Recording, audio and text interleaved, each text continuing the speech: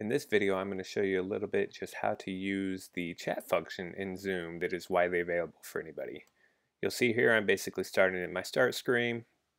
Everything looks normal. If you see up here though, you have four items here: contacts, meetings, chat, and home. If we select chat, you'll see then that it gives you some options here. You have a couple different options here. Obviously you can see I've already created a chat with two. Let's say I wanted to create a new chat. You could simply click here, new chat, and you can just type in whoever you want. You'll see that it might even begin to show them as you do it. So that's great. Once you do, just do that, check mark them in, and then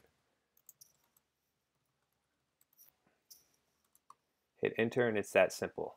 A couple cool features: you can see how I can toggle from different people to people.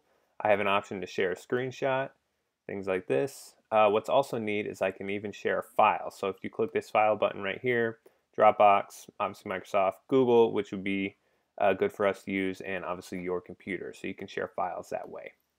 Another cool feature that I want to show you is if you are wanting kind of a group chat set up for your whole department, go ahead and click this button right here. And this time we want to do create a channel. And simply I could do this here. And then you'll see here I can add my members. Let's see.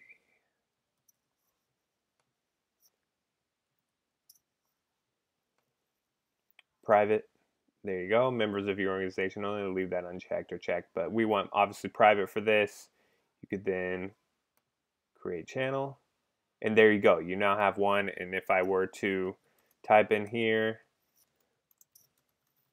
it would go to all of them once I hit enter. Likewise, you can do screenshot files. Here's where you can control this so you can still add other people, things like this. You could automatically go into a video chat if you wish.